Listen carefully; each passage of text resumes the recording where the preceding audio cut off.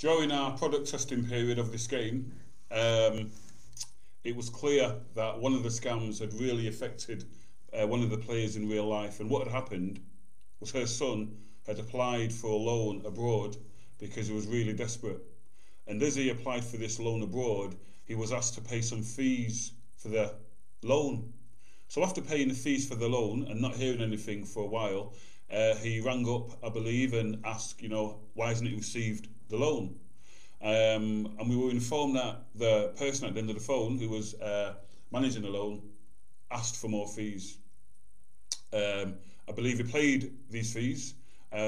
His mum found out and asked him what was going on with this so-called loan, and he explained to her what was going on. So she got on the phone and she rang the person that was doing clerical work supposedly on this loan, and then she found out that it was a scam.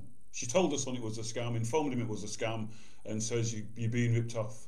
Anyway, the scammer at the other end of the phone informed them that they, or he, who had applied for the loan, was stupid and it was his own fault. So be careful, because scammers think that you and I are stupid, and they will say it's your own fault for being stupid.